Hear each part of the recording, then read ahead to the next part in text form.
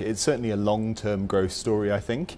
You've got to look at investing in it over the next 3, 4, 5 years. But I think when you look at it, it's got differentiated technology. They've got a strong pipeline of orders, which we really like. And I think this morning, look, a little bit of mixed news. You saw increased profitability in both the retail business, which is interesting, but actually improved profitability in the solutions business as well, which I think was more important.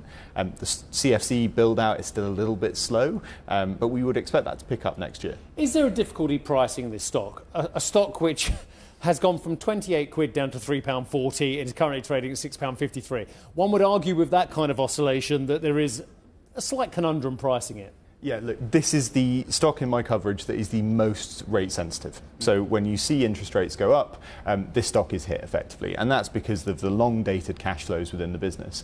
That being said, look, we still like the underlying technology. There is obvious interest in the technology. And what we really like is that those warehouses actually start to generate significant cash in the future. They start to generate out 70, 80% EBITDA margins, which is pretty impressive.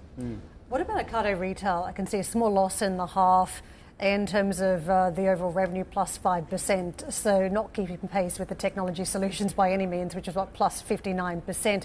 But the company is highlighting that it's had some wins here, strong customer acquisition growth, items per basket has been stable since last October.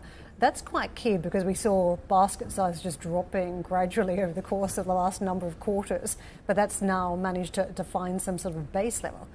Yeah, look, Ocado Retail was the kind of winner in COVID, right? You saw affluent people at home buying loads in their baskets, and that's just come off, and that's fine. But I think when you look at that customer growth and the order growth, it actually looks pretty impressive.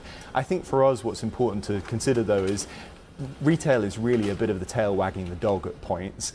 It drives the share price, but actually in our valuation, it's less than 10% of the business. It's not why investors are looking at this stock. When we think about regions, I mean, this is a business that is well and truly stretched beyond the UK. Deals in so many different marketplaces, I think it was from France to Canada to the States, but the one that caught my attention was across the Asian markets, and this is a recent one in Japan.